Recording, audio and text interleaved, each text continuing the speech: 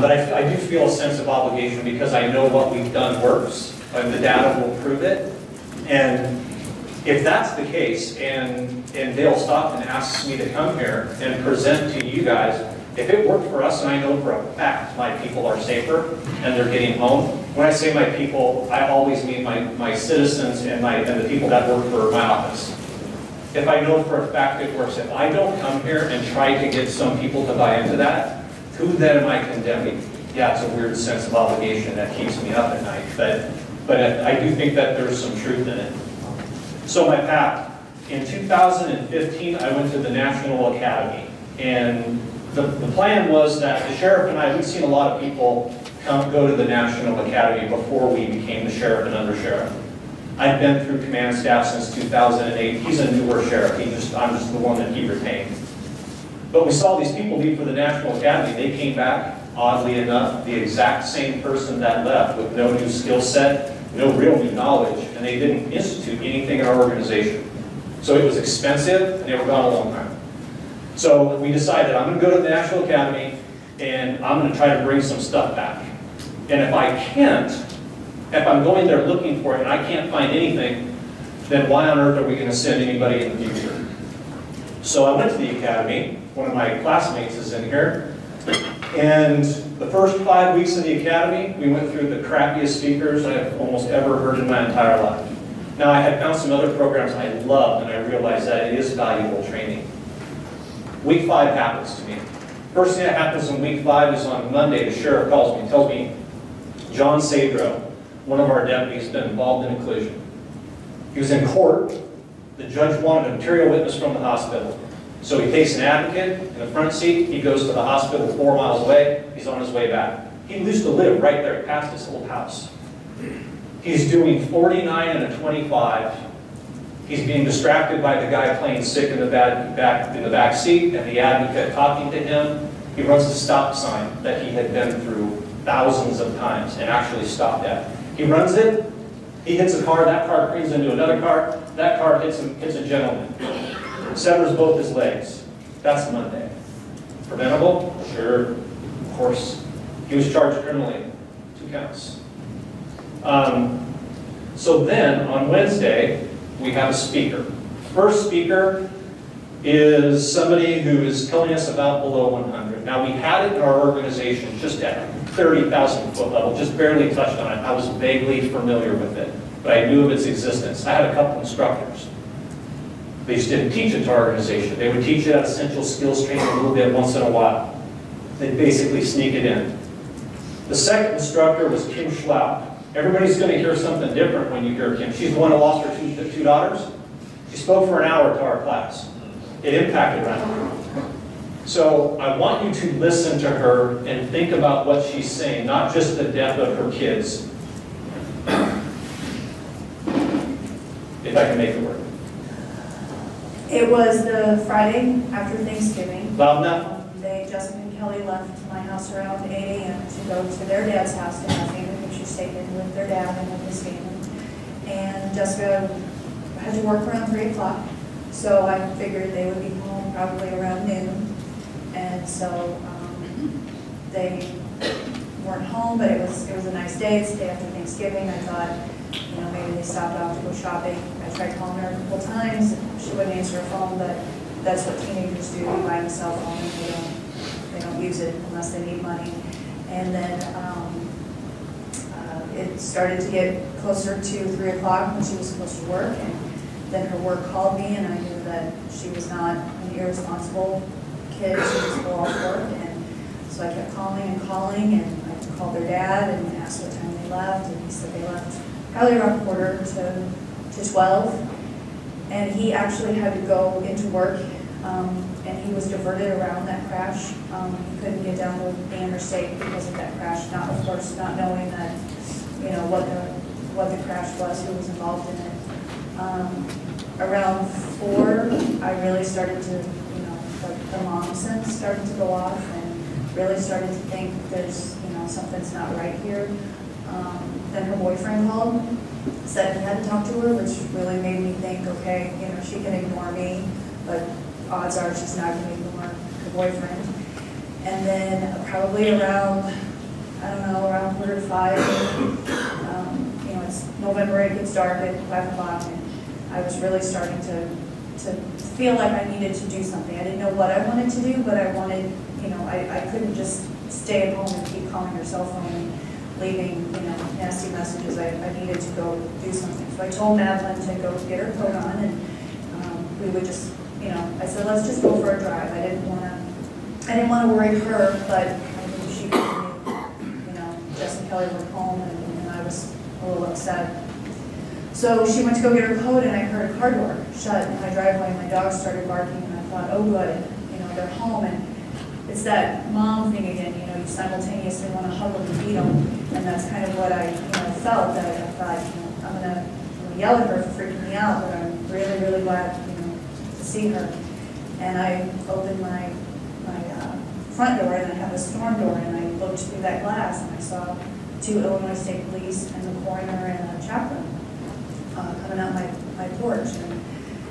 And I remember starting to reach for the door handle and thinking, if I don't open this door, it's not real. Because as soon as I opened this door, I mean, I didn't know that they both were dead, but with the coroner there, I knew that, you know, that one of them probably was. And I remember thinking, as long as I don't open this door, I still have my kids.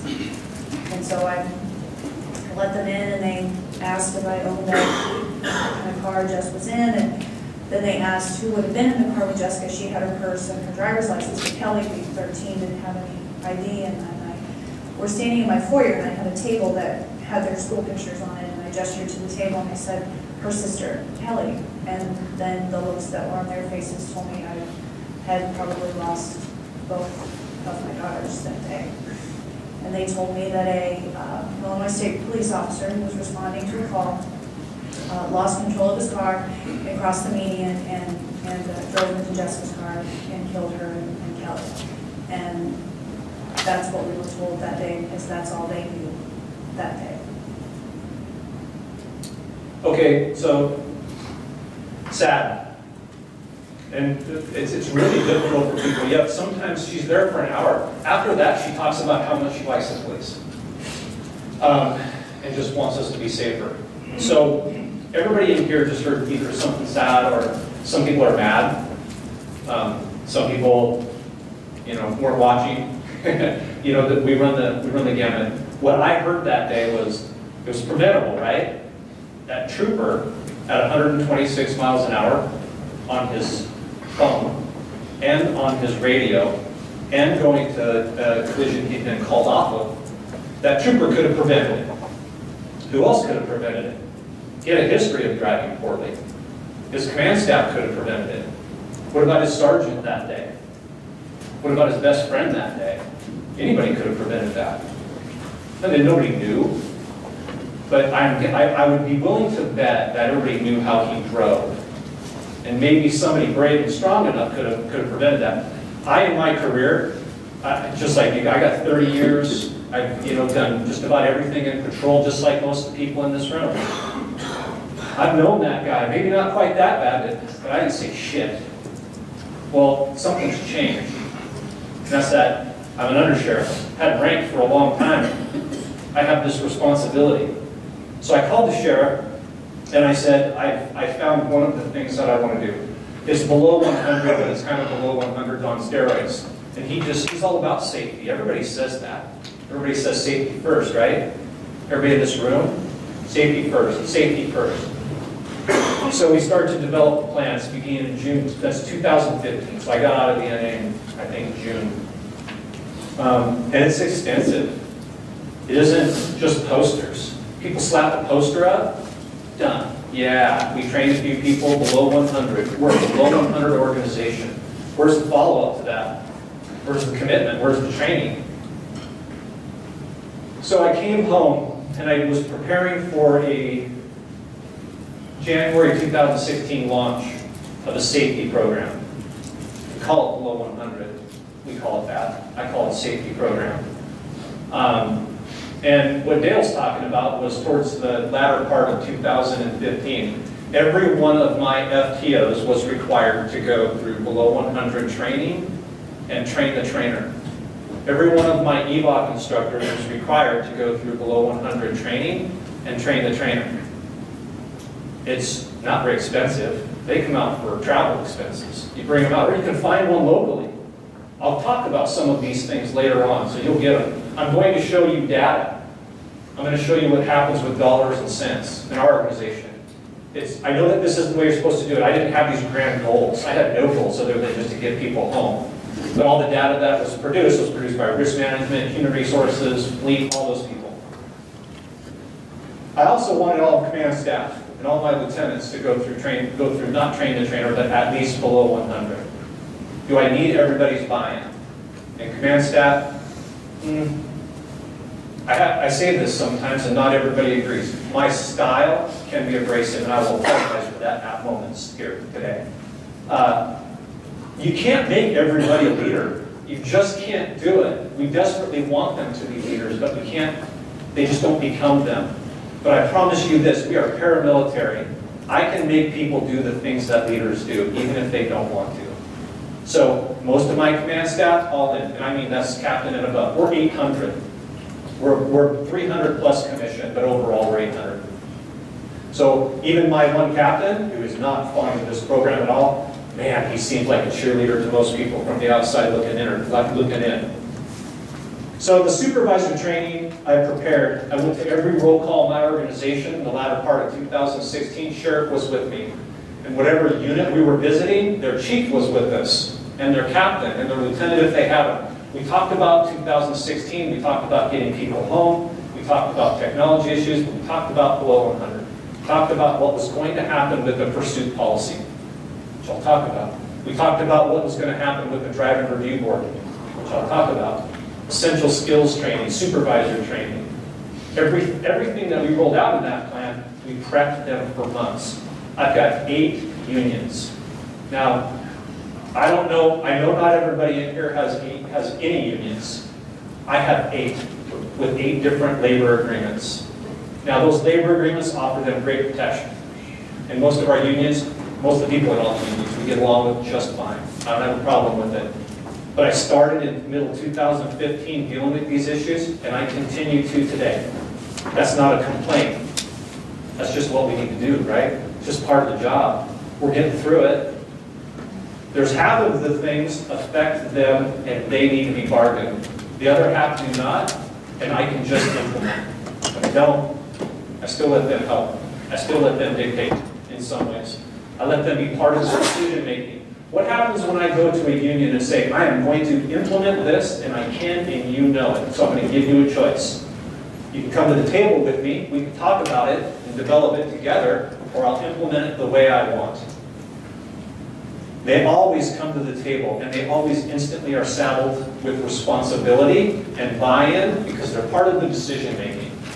So whether you have unions or not, I would encourage you to do everything that you can to work with your labor, not labor groups you don't have, but your labor. Buy-in, give them part of the decision making. Their lives you're trying to save, right?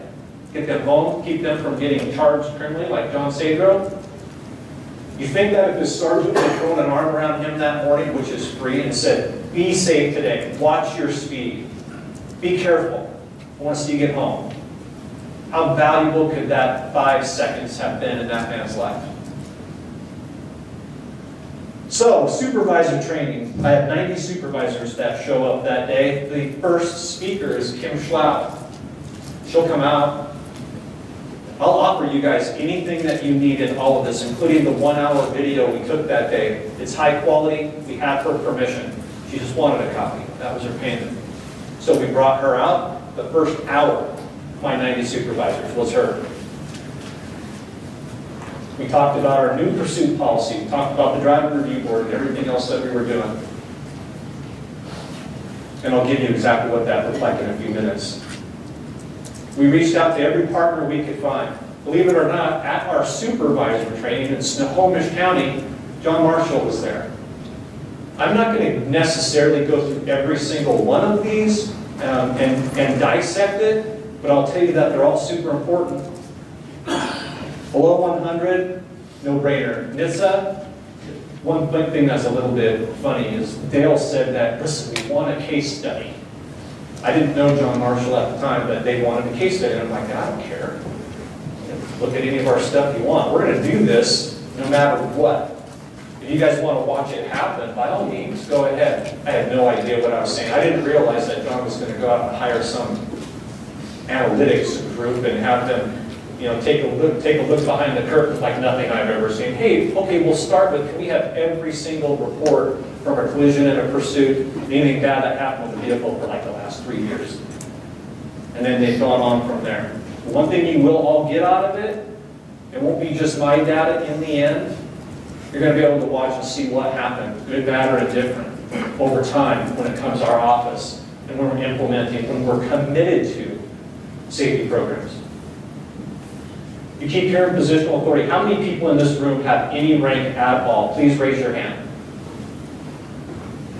Just about everybody. I say this to my people, especially when they push back just a tiny little bit, and it's not that many. You are a volunteer. You raised your hand. You asked to be selected. You tested to be selected. To embrace the authority and the responsibility that comes with it. You did. And so I tell them, man, listen, I get it. If you're not that committed to getting all of our people home every single day, I do. It's a huge responsibility. Just, I need it in writing when you hand me your bars back. We've got lots of room in this organization. Is it abrasive?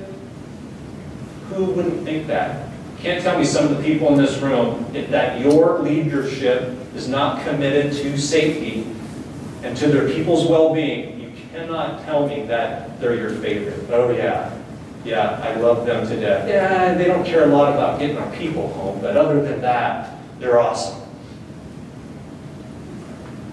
Risk managers, any in the room? My risk manager is like, he's not really the kind of person I would drink beer with, but man, does he want to be my best friend. You'll see some slides about litigation here in a little bit, and about the dollars associated with it. So maybe I don't have a new best friend, but what I do have is money that I never had access to before with him. If I want money for posters, which I will send you if anybody wants some. If I want money for training, you name it. We showed value in it. Our insurance carriers, I'm stuck on a conference called insurance carriers every quarter. Never had been before all this. Why? Because suddenly we have less claims. Suddenly we're hurting less people. When I say people, I don't mean just our own. I mean all of our citizens as well. Fleet, they're tired of wrecking cars. I don't know about you guys. I don't know how big your organizations are. But man, all those guys, we hit stuff. Not as much as we used to, but we continue to. If you have a decent sized fleet, how would your shop, how would those guys feel about decreasing it by 20%, 30%, 40%?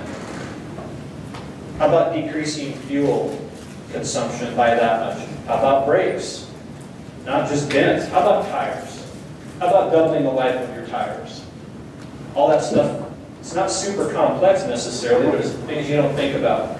I have never known a group more committed to cops' safety than our mechanics, other than our supervisors. Excuse me, I didn't mean supervisors, I meant dispatchers. I did below 100 training, like a half hour for the guys in the shop.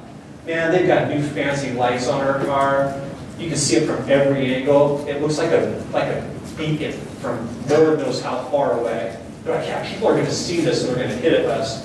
Our dispatchers, we all know they care about us. They're invested in us. They worry about us.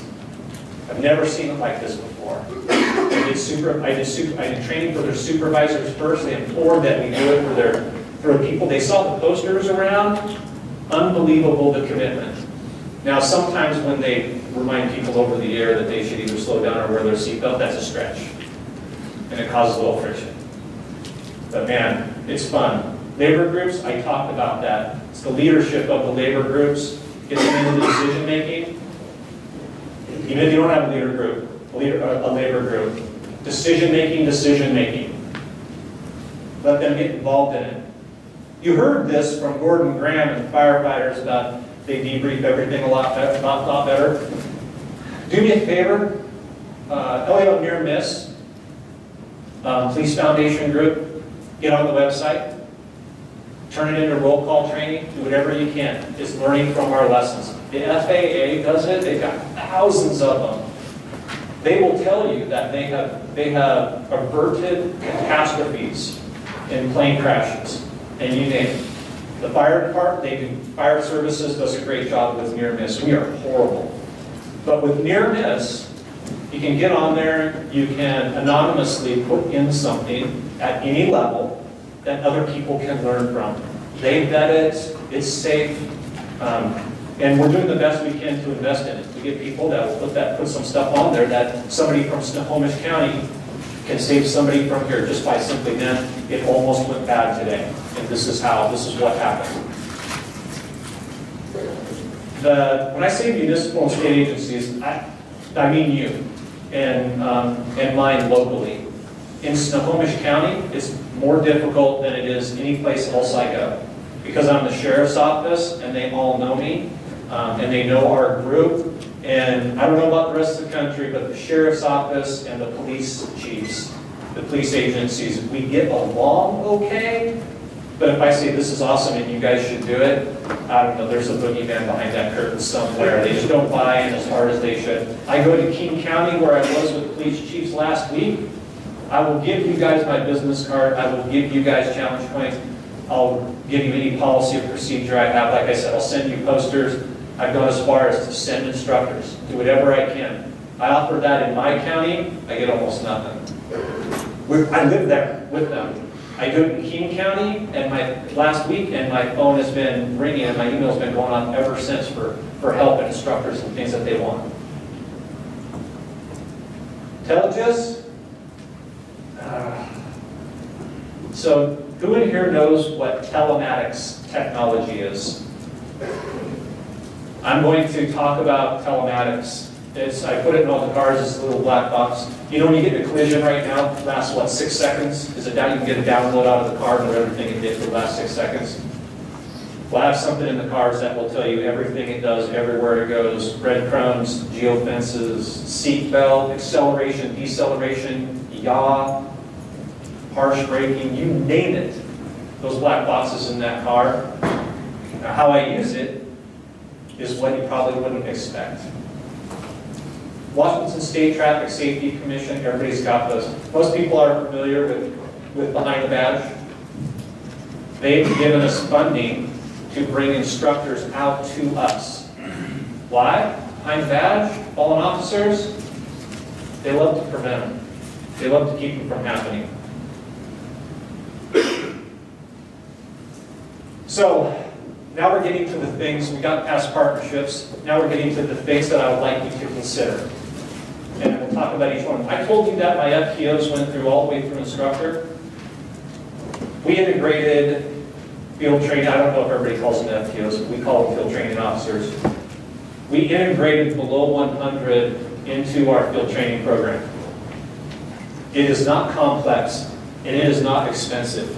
If we're trying to change culture, which we all are, people say, Snohomish County Sheriff's Office, you guys have this horrible problem that you had to solve. It's not my office that has a problem. It's our culture that has a problem. So that's what I'm trying to change within my organization. So you start with the new people. Every single day in their daily observation reports, there is a piece of below 100. Maybe it's seatbelt, maybe it's speed. Who knows? Every day that is different. It's incumbent upon that FTO to be committed to this program and committed to safety in the way that we all want.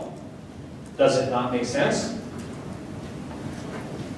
Well, do I have problems with a few of my FTOs? Are they all super committed?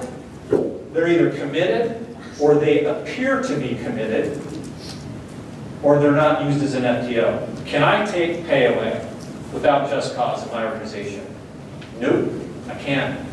You test to be an FTO, you're part of the program. I've got a huge cadre of them. If suddenly you do not believe in this program, or you're not teaching it like we believe, you are going to continue to get your FTO pay. We will never once use you. We will not put somebody in the seat next to you. and then you poison them. If your attitude's bad, if you're not committed as we are. Now, you're like, you're going to pay them for doing nothing. Yeah, it's worth it. It's better than paying them to set a bad example. How are they viewed upon by their peers when that happens? I only have 2 right now. Well, they're taking up FTO pay. They're not FTOing. Everybody knows it. I don't have to tell people. I don't rat about. Those are spots that somebody else could have. Those are spots that other FTOs could occupy and can be doing a great job for our new people who are committed to safety like the rest of us. They're doing more damage to themselves than I could ever possibly do. EVOC. Emergency vehicles, every one of them's been through instructor. I told you that. Every time we do EVOC, which is every single year, we have rotations. You'll talk about below 100. You'll talk about speed. You'll talk about seatbelt. You'll show videos. You can't involve the time. Last time, I did that. You'll talk about spike strips. We all carry them. We all have them. You know what gets us killed with spike strips? Yeah, vehicles and stuff. I get that. Poor training or not following our training. It's one or the other. It can be nothing else. Yes, the catastrophe could happen. You could be behind 5 cars in a line and something weird could happen and we could still lose people. But it could be almost 0. Either no training or not following your training. We do that through below 100. We show those videos. Essential skills training, again, you all have training. We do it once a year. It's either 8 or 10 hours. You got to do CPR, you got to do law updates, new technology, new DV laws. We do all those things. That's all essential skills. Maybe it's active shooter, who knows? It's also below 100. Everybody has to go through it every single year, and we change it every year. All these trainings we don't do the below 100 program like below 100 does it. We use the tenets. We have our own videos. We use YouTube. We change it all the time. Give them different photos. Change the curriculum.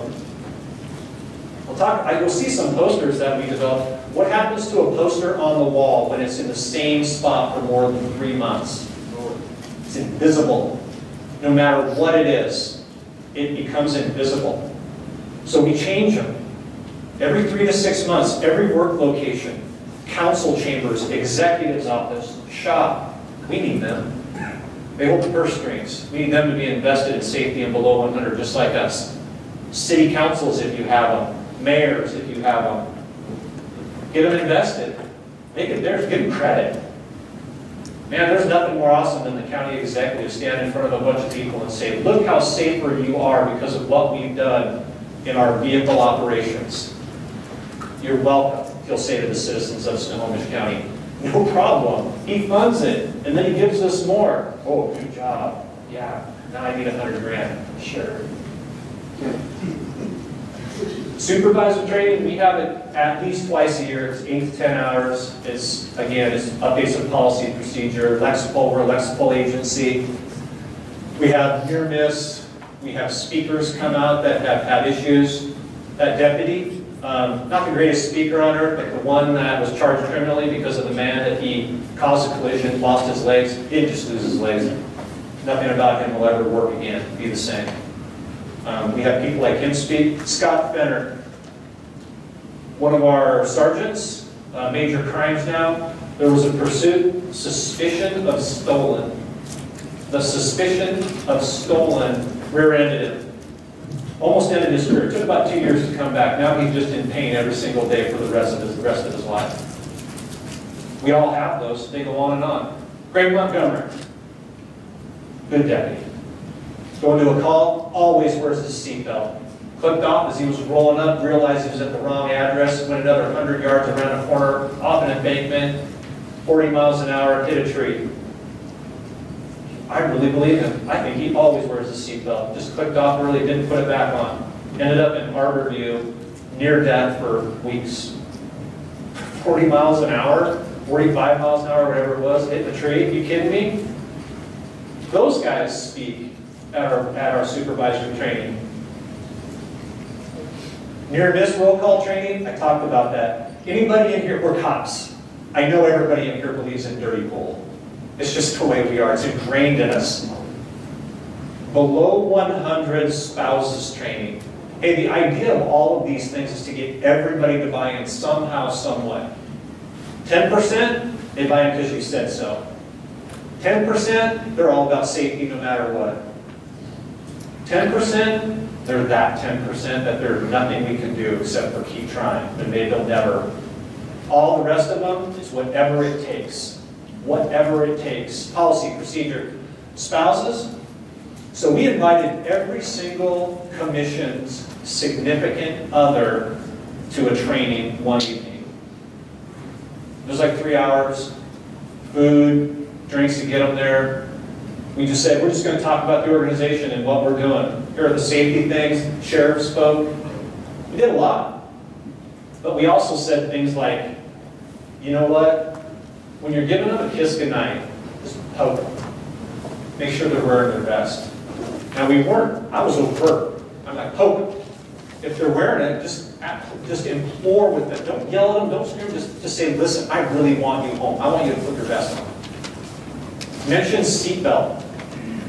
You think there's a 1 in 500 chance that if Susan Moody would have just begged him to wear a seatbelt that day, or just asked, or just said, look at your daughters, wear a seatbelt today, would you? Just wear it today. 1 in 500 chance he's alive.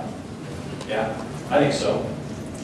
What are the odds we impacted 1, 2, 3, 4 of our deputies by having spouses below 100? 1 in 100, 1 in 500? I don't know, but there's a chance. I'm sure it happened. Is it worth it? Was it worth the effort we put into it? I got free food too. It was good. Dispatch supervisors training. I told you how invested they are in this program.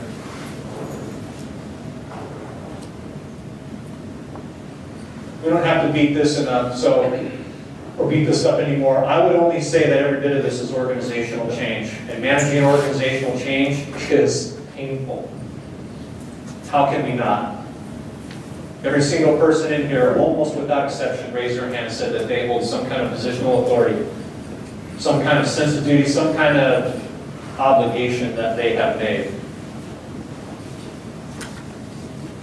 Super popular, changing pursuit policies, isn't it? So we're one of those agencies that we chased for a lot, and we still are.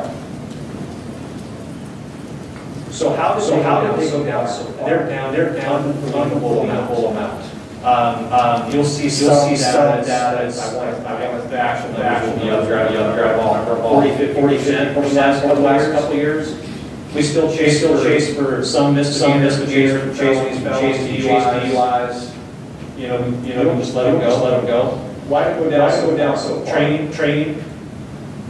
We made sure everybody knows every single say people know. Let's just stay with another level. At EVA, our FTOs, more part of DORs. Roll call training, mandatory roll call, 5 minutes. Maybe once every couple months about pursuit. What do you have to do? It's effective. Education. How many cops? I got this very old, retired California. How many cops on average die every year in pursuits? 3 to 5. In a pursuit, something happens, stand up dead. On average, how many citizens kill every year in pursuits? 350. We kill 350 people a year in pursuits. That's a lot. A lot of citizens. Some of them I get that. Chasing a DUI, they deserve dead. Not always. Anyway. Keep that in mind when it comes to the education portion. This is the key for us, and I really would like to think about this. I don't know what your pursuits obviously this is the case. Our supervisors, the moment somebody goes to pursue, have to get the air, say their number on every bit of it. What they're paid for, right? They own them. They're responsible for deputy safety, citizen safety. They make the decision. They don't require information. They require to terminate. They can ask for it if they're not getting it. If no supervisor gets on the air and owns that pursuit, what has to happen? It has to be self-terminated. They will be vague for a supervisor. If rare, right on, really on, great job. What used to happen, nobody had to be responsible. Deputies would chase people, they never hear a supervisor. It was all over. They come carnage. Because we all know that generally car races. They just go track. Somebody runs out, you only lose some car race. So out of all that we did, I would say that really consider that. We took away chasing stolens. We did with data though. We don't chase stolens anymore because of all pursuits for stolen vehicles. And we somebody 7% of the time they're prosecuted. So I don't know what percentage of pursuits are stolen. Those are just we naughty human beings. 7% of the time. 70% of the time, the victim's vehicle was damaged. So just became not worth it. And we were getting hurt. And we were hurting people. Beware of this though. When we no longer chase stolens and we chase DUIs, what happened to our pursuits for DUIs? They went up 300%. Everybody back was trying to chase somebody. Oh, they're reckless. Oh, they graze like they're reckless. 7 over, reckless. That was a crime. Well, we took away reckless, and then we took away stolen, and now the weirdest thing. Everybody is drunk.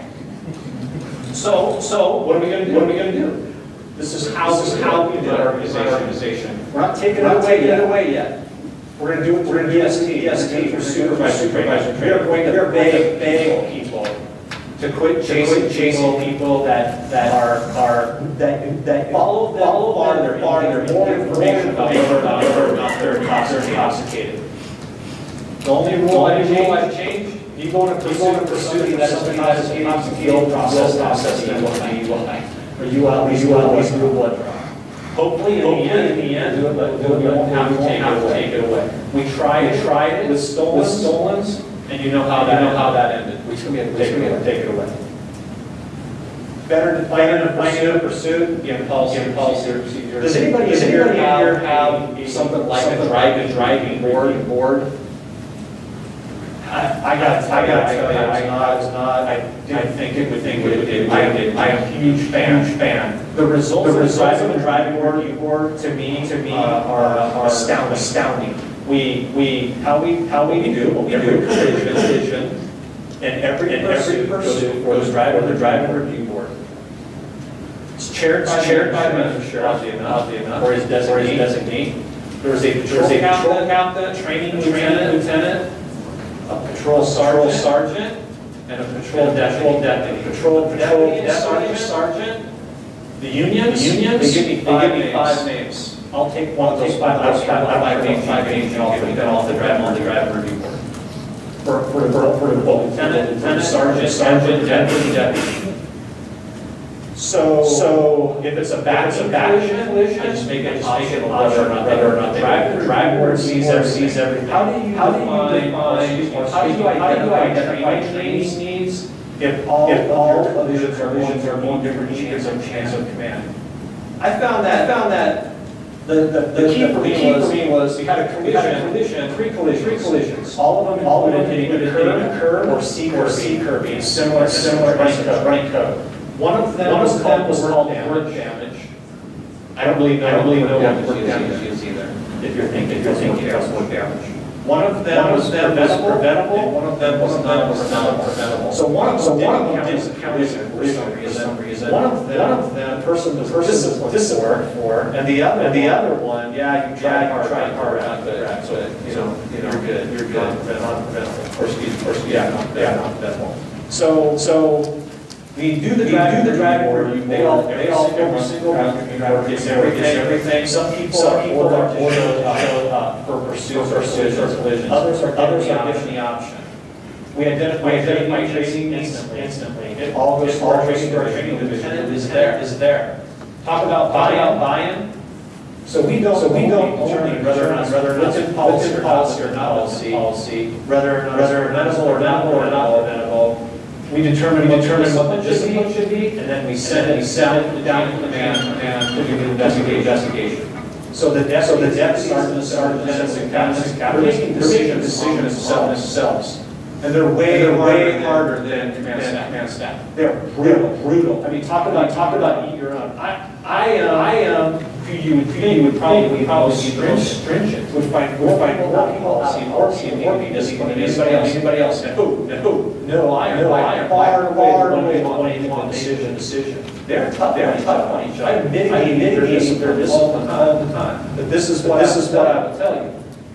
Discipline, absolutely consistent. If you have a back and first one, you get the same thing every single time. If you're in a policy, absolutely consistent. We have it. This is exactly what's going to happen. Collisions, one second, one third, doesn't matter. We're going to give you exactly what we did before. There is no favoritism. There's very making life anymore. Or still meets every law. I was saying in the back, we drive how many racks we have. We drive 300,000 miles. I just got to notice that driver this one cancel because we don't have anybody coming. And that's a victory. So here's the thing I didn't see coming that I should have supposed to be either shape or form. I didn't realize how many you give the opportunity to tell how great they are. Every single time. Even when they wreck, and it's their fault. They're usually doing good things. They really are. Sometimes positive. The pursuits. We have the audio for all. Listen to us together. We stop and ask what do you think? And good bad way. It's training you could never imagine. Not only for that are coming, command sitting on their peers. So driver review board, give us some thought.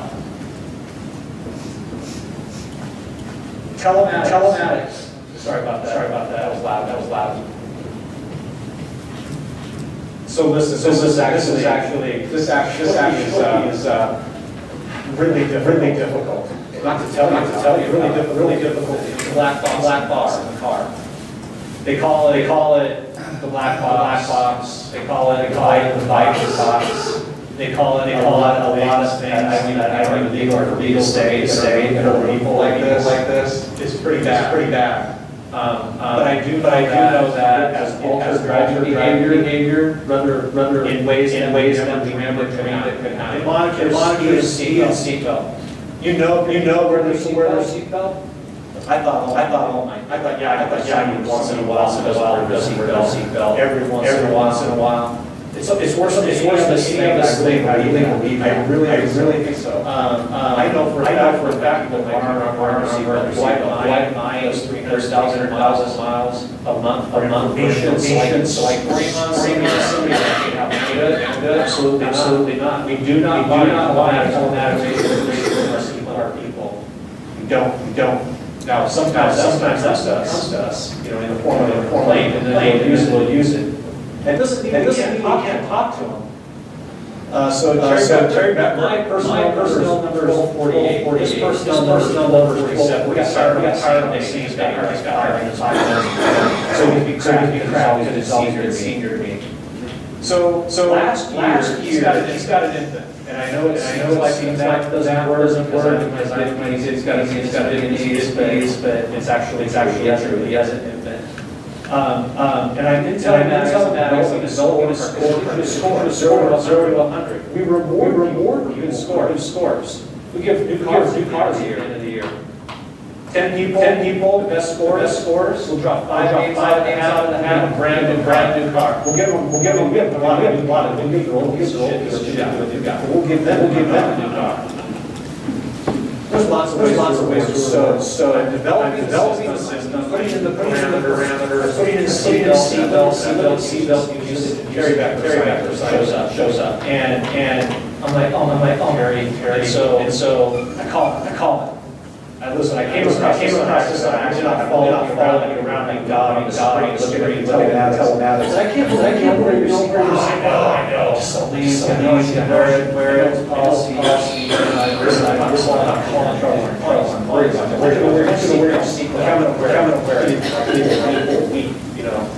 good for Terry. They start out where I look.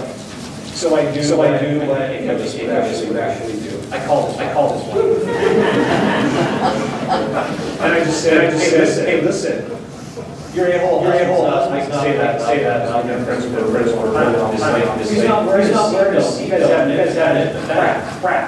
And I can't get discipline because it didn't come in the plane on the outside the labor. He's making wear the seatbelt. So the next day in the morning goes to work. There's a little steering wheel taped over that says wear your seatbelt.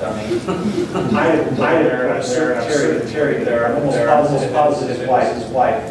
Dirty pool, whatever it takes. So telematics gives me that. Speed. I made the mistake of getting an alert every single time somebody 100 miles or more hour lights on. So the scoring, speed, acceleration, all of those idling, is scoring code. So it actually gives driver's score, just driving around all day, every day. So I got an alert every time somebody 100 without their lights on. There are reasons to do that. Attempting to overtake, getting close that maybe is on 5, that they don't see your overheads. So there are reasons to drive miles an hour. Good ones. But I started way too many alerts. I was just losing my shit. I was doing sleep, driving me nuts. I changed the alert, started the system. Sure, and I again called with every single person in our organization to talk about it. Overall visual operations, people are safe, good shot alerts every time they have low tire pressure. Every time they have oil pressure. Wherever they want. Our shop gets an email over those files are going wrong. Airbag deployment, I haven't gotten since I've been here. You think there's value in having an airbag deployment that you'll get an email everybody can have? A couple weeks ago, Sanders is in a collision has an airbag deployment. We have emergency services, dispatch because we train them. They get an alert and they get an airbag going before anybody calls 9. We know they've wrecked. What if that is Trooper Mitchell? What if that's Ryan? Asked him this last night. Significant collision. Thrown from his car 81 feet. 88, sorry. I was drinking. Almost died. Not wearing a seatbelt. Part of the reason that so much had to say. Dale. What happens if nobody crossed him that night, or who knows how long? Somebody stopped, and nobody witnessed it. If that happens, my deputies all get message, and to locate the GPS in the system, I'm not trying to sell you telematics. Tell us exactly where they're at. I'm not trying to sell you telematics because I think I can say it's unbelievable. I'm trying to sell you telematics. What happens? What is the biggest value of the system of all? What is the biggest value of the system of all? Just the fact that they know it's there. Be honest with you. Just the fact that they know it's there. Be honest with you. They can see whatever I'm doing. They can see whatever I'm doing. The driver's score. And stresses the driver will not discipline anybody for a bad driver. Stresses now will not discipline anybody for a bad driver. For money or cars or fishing trips, or for money or cars or fishing trips, or for good driver scores. For good driver scores. Operational advantages. Operational management, I'm the sheriff's office, I've got 7 contracts. Geofencing, I'm the sheriff's office, I've got 7 contracts. You just draw a line around the city system, and you can see you just draw a line around the city system. Is that to make my people time or people have spent? Not. Is that to make time that city bitches because they see one of my guys at coffee? That city bitches because they see one of my guys at coffee. 30 days. I've pulled the last 60 days, last 30 days, and every time they are getting double the amount. Every time they are paying. You go there to have coffee. Every time. Visit people. We have no precincts in cities. You go there to visit people. We have precincts in cities. Think of that because somebody has to be in jail and nobody's left in the city. Somebody has to first thing we do and nobody's left in the city. Okay. First thing we do is I'll tell you what, for that 4 hours. I will refund you over that 4 hours. 100 hours. For how many extra hours we 1,500 hours. For how many extra hours we